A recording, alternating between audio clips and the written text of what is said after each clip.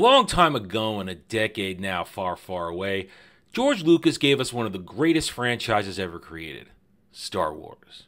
A classic story of good versus evil filled with timeless characters that today remain beloved even after being repeatedly butchered by Disney. Oh, did I forget to mention that Disney now owns Star Wars?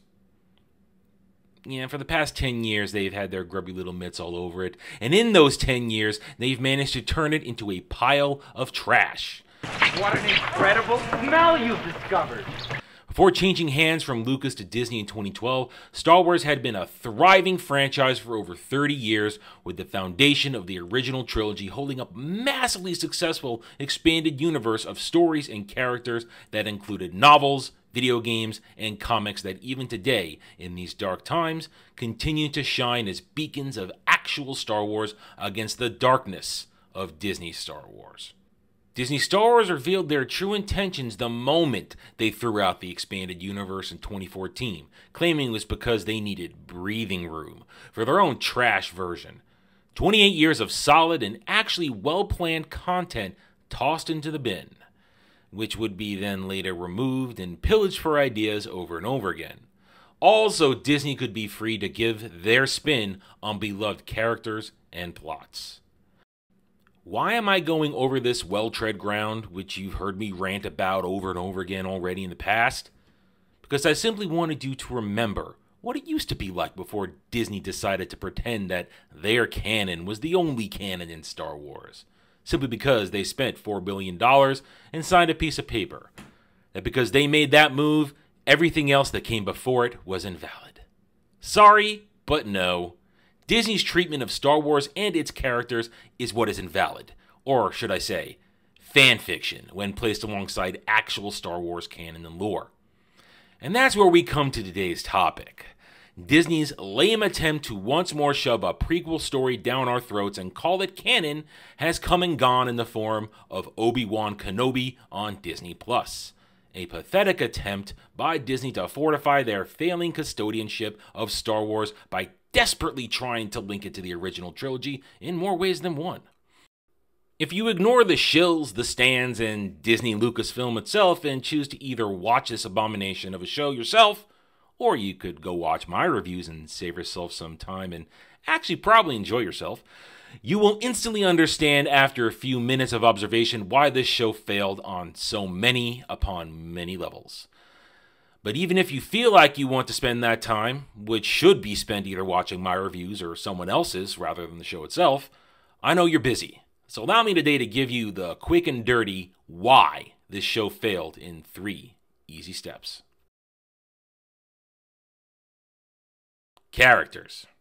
The most successful franchises in genre entertainment are timeless because of one major ingredient: great characters.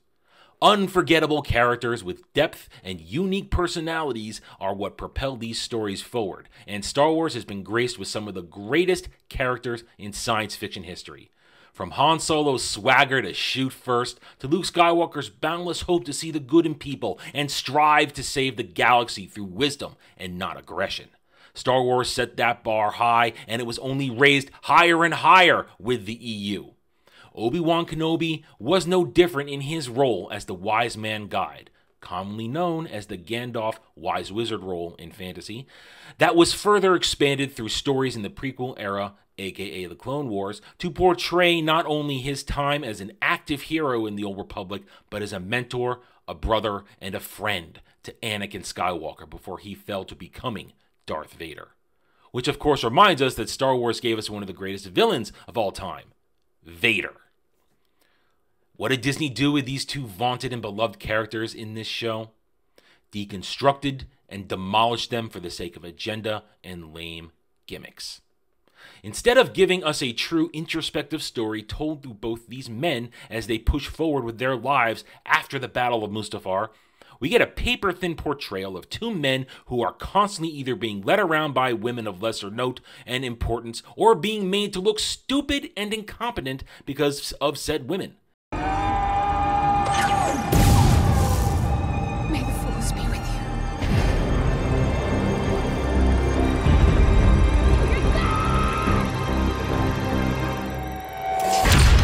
Don't worry, we'll get to these self-insert fanfic characters in a moment. In Obi-Wan's case, we were originally presented with him focused on a mission to not only learn how to commune with Force ghosts, and therefore allow him to become one himself later on, but to watch over and protect Luke from all harm until it was time to train him to become a Jedi. Very simple setup with plenty of room for Obi-Wan to spend his days in private training, but also him trying to stay hidden while learning to cope with his failures as a Jedi, a master, a friend, and a brother to Anakin. I haven't read it personally, but I'm told that by my other EU faithful friends that Kenobi by John Jackson Miller accomplishes this perfectly without breaking character, canon, or lore. Well, we didn't get that from the Disney Kenobi show. What we got instead was a sad sack of an Obi-Wan, who I lovingly call Nobi-Wan, who has spent 10 years crying in a cave for Qui-Gon Jinn, being a day labor butcher, and watching Luke from afar like a creepy stalker. Well, this is Disney. What do you expect? 10 years of no training, just being a depressed, sad man. Until Leia gets kidnapped from Alderaan, and he's browbeaten by Bail Organa, who is also destroyed as a character in this as well, into going to rescue her, thus abandoning his own duty to protect Luke because Bail failed in his duty to protect Leia. With that, we're off on a wild and crazy adventure where Obi-Wan will learn life lessons from 10-year-old Leia and other characters of the vaginal persuasion in order to find his Force mojo again so he can have a lore-breaking duel with Darth Vader on a poorly lit planet of unknown location and importance. Oh, and over again during this romp across the galaxy to places we don't care about, which I think lasts maybe a few short hours, Obi-Wan never once displays any real courage, leadership, knowledge, or wisdom that he was known for during the Clone Wars, and displays later in the original trilogy. In fact, the first time he encounters Vader, he runs away like a little bitch. We went from hero to zero, from zero getting a few pep talks from strong women and other fanfic characters to overpowered Super Saiyan Obi-Wan capable of power levels that would have allowed him to take out Palpatine. All of this done in a manner where Obi-Wan is barely the centerpiece of his own show. On the other side of this deconstruction, we have Darth Vader. Once considered menacing, calculating, and ruthless, now he's a moron who wastes both his time and Imperial credits, all to bolster the lame backstory of a fanfic character we call Reva. Be patient, we'll get to her.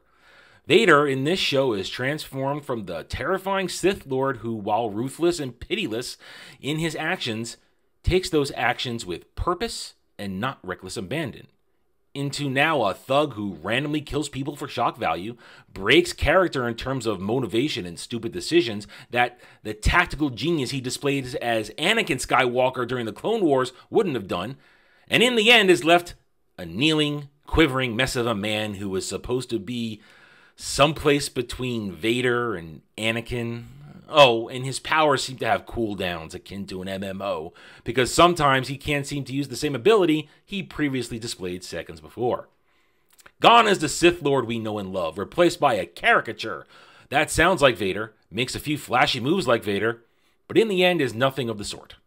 This show stripped away the power and authority that should surround Darth Vader, and instead smeared a story on the ground of a man who was nothing but a weakling under a mask. If this show is to be taken seriously, which of course I do not, how can anyone move forward to actual Star Wars and think, man, Vader is so cool and powerful, after watching him be so stupid and ineffectual in this show? Not only has Disney destroyed these two legacy characters, but they did their damnedest to ruin Princess Leia by turning her into a tiny, insufferable girl boss in training who is giving life lessons and gifts from fanfiction characters that Disney desperately wants us to recognize as real. But even that pales in comparison to the Reva problem. Even after being presented with the recent revelations that original Obi-Wan Kenobi show screenwriter Stuart Beattie, who had planned an entirely different character path for Reva, taking this into account that his slightly more believable idea of Reva buying all the Imperial propaganda that the Jedi were evil, and only doing a face turn after Obi-Wan revealed the truth about Order 66 to her, She still had no business existing in this show in Star Wars at all, because she was created as nothing but an agenda, virtue signaling character that was meant to steal Obi-Wan's heroic mojo and moments and put Vader in his place about his obsession with Obi-Wan. That was Beatty's version. The Reva we got instead ran around shouting at people, cutting off hands, was revealed to have killed many Jedi and other Force sensitives, also liked to torture a little girl, acted with the knowledge about characters and events she should not have been privy to, all for the chance to try and kill Vader, who knew she was trying to kill him for the past 10 years, who she blamed for killing all her Jedi friends and family, who she then went on to kill more of. Oh, just let that all sink in for a moment. While I remind you, it was all done to place her in a position to have the chance to kill Luke, but then not kill Luke, so that Disney Star Wars canon can forever remind us that Luke Skywalker survived by the grace of Reva, which in the end doesn't matter because all roads lead to Jake Skywalker in Disney Star Wars. Character destruction, deconstruction, and agenda insertion through new uninteresting fanfic characters. That is Disney Star Wars to its core. They do nothing to advance or grow original beloved characters, instead choosing to lay waste to them for the sake of agenda, which takes the form of their new fanfic-inspired self-insertion characters who are all forgettable, poorly designed, and poorly written by a cabal of morons who fail to even understand not only the basic rules of writing Star Wars, but writing characters in general. The failure of storytelling and production. Disney Star Wars fails in character respect and creation, but its weaknesses do not cease there. Disney Star Wars continually hires directors, showrunners, and writers who have no idea what Star Wars truly is, nor do they care. Deborah Chow, the director and showrunner for this mess, is an incompetent twit. First trying to tell us that Darth Vader in this show is not the fully formed Vader from A New Hope, then rolling out nonsense that there is some sort of love story between Obi-Wan and Anakin. Put that aside, and we still have her worthlessness as a director who went to the school of shaky cam, poor lighting, and a lack of attention to detail when it comes to proper choreography and scene changing. Then you have Joby Harold, the head writer for this catastrophe, who revealed willingly he had no knowledge of the prequel trilogy events. Seriously, you were given the task of writing an Obi-Wan and Vader story, and you had no idea that Obi-Wan even knew Anakin was Darth Vader?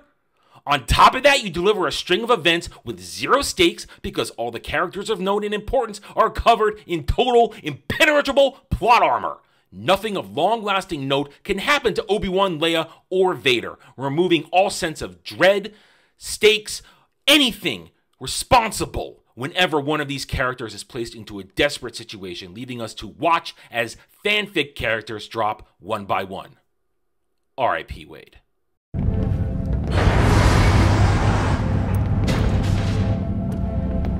Where's Wade?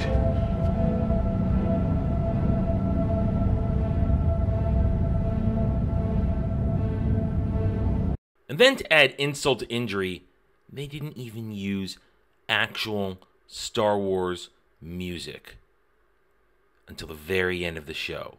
That's right. The final moments of this atrocity actually had a John Williams score, but not the rest of it. Insulting. This is all built upon the shaky foundation of desperately trying to legitimize this dreck by twisting classic Star Wars quotes to fit their narrative and tie the show to actual Star Wars. You didn't kill Anakin Skywalker.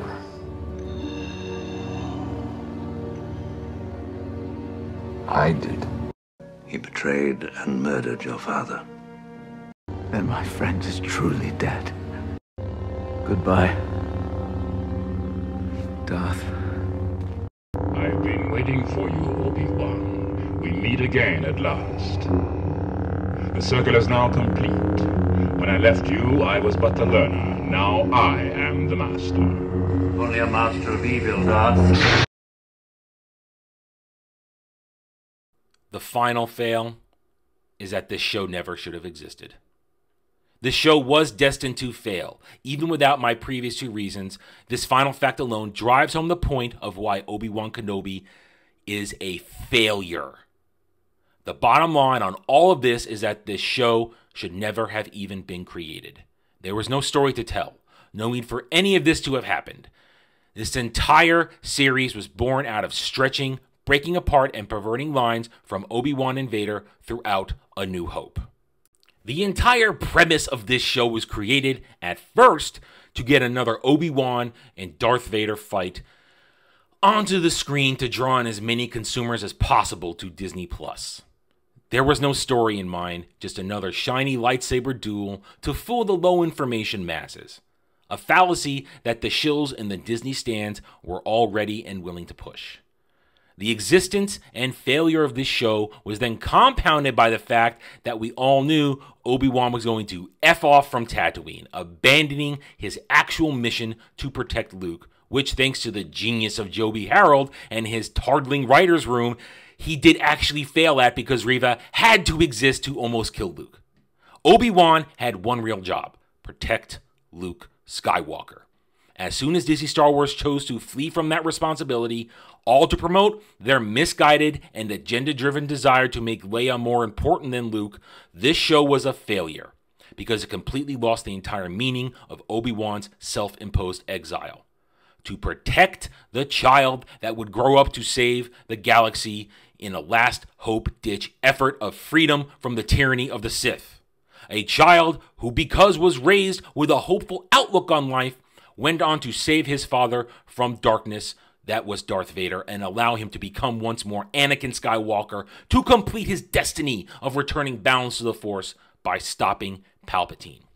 Then again, this is Disney Star Wars. They already turned Luke into Jake and erased Anakin's heroic sacrifice, all to bring us the bestest ever, Rey, to really defeat Palps once and for all, because patriarchy bad. In conclusion, by the end of Obi-Wan, nothing has happened except a massive string of plot holes that only make Disney Star Wars worse. I know, it's a tall order, but they accomplished that. Reva is alive with all the critical knowledge to the biggest plot reveals in the original trilogy. I know. Boggles the mind. Thanks to Reva, everyone should know that Bail Organa is connected to Obi-Wan, which means he's already planning to betray the Empire. Why is Bail still alive? Why is Leia still alive? I don't know, because Bail doesn't die till A New Hope and Leia's covered in plot armor forever. Any Imperial slicer worth of damn would have been able to crack and track Obi-Wan's movements during this entire show, which would have led anybody back to him and Luke on Tatooine. Yeah. Why doesn't Leia show any intimate connection to Obi-Wan in New Hope? Really? I knew you because my father talked about you as a general in the Clone Wars. Consoling Luke. Where's the emotion?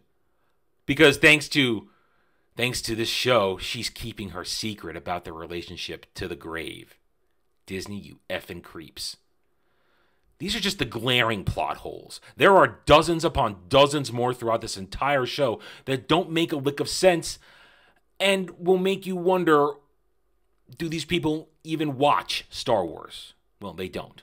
Because at the very end, each and every character covered in plot armor is exactly where they should be, and exactly where we left most of them at the end of Revenge of the Sith. It's as if the events of this show didn't matter in the slightest. As though it doesn't fit with any part of Star Wars at all. Like it doesn't even matter. That at the end of the day, it's nothing but bad fan fiction written by people who both do not understand Star Wars, but hate that galaxy far, far away that George gifted us with all those years ago. Okay, I'm done. Take it easy, everybody.